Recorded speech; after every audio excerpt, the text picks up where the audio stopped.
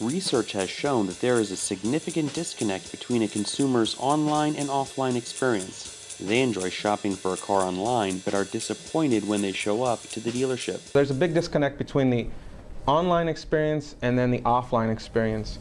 And what we've come across is a lot of research and a lot of results that indicate that consumers are the most dissatisfied when they arrive at the dealership. They're really the most satisfied when they're doing their online research, but they become the most dissatisfied when they actually get to the dealership, and that's because there's a big disconnect. And one of the areas where we see the greatest amount of dissatisfaction is in the area of the trade-in valuation process.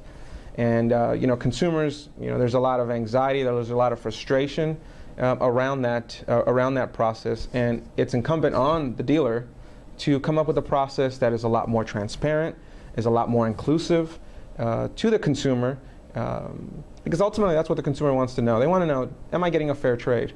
And the solutions that are available to them, there are many guidebooks out there, but the trade-in marketplace specifically is a solution that lends itself very easily to the valuation process so that the consumer can self-discover and say, oh, really, my vehicle is in this poor condition. And at that point, it improves the consumer experience completely for both the dealer and the consumer.